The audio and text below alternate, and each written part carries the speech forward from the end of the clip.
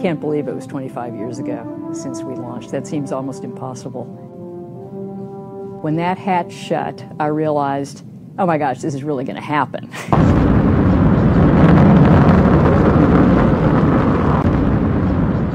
The moment of ignition, there's absolutely nothing like it. There is so much power, so much thunder. You know that something you have no control over at all is happening for the next 8.5 minutes.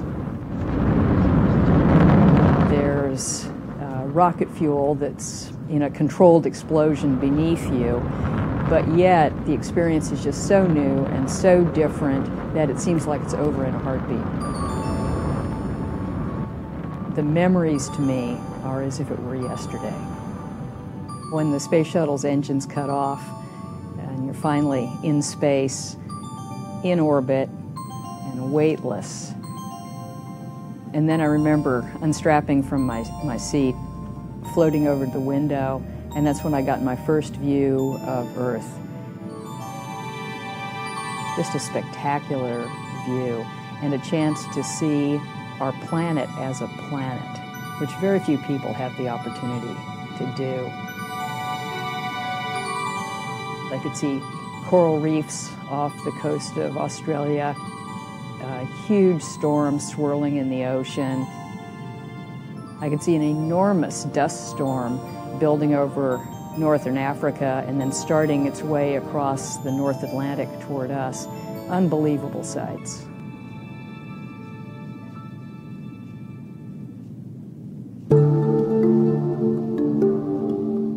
I remember the first time that I looked towards the horizon, I saw the blackness of space and then this bright blue Earth.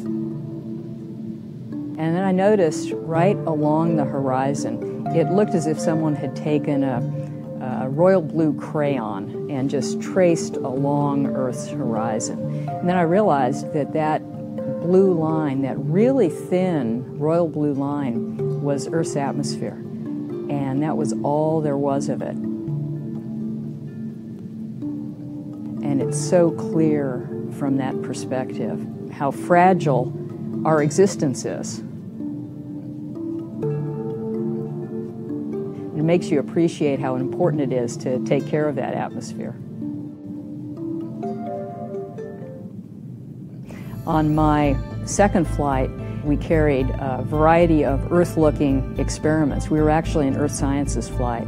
And so I had the chance to use the shuttle's robot arm to release an Earth radiation budget satellite into space. And that's a satellite that was active for about 7 years monitoring Earth's greenhouse effect. And it was the first satellite to actually perform that function. We also carried a big radar with us in the payload bay that was studying land features, landforms on Earth and the surface of the ocean. So it was seismic features on Earth and getting some elevation and topography data. Several advanced successors of that radar have flown in space and have since given us the most detailed topographic 3D map of the surface of the Earth. And they've really revolutionized the way we're able to look at the surface of our planet.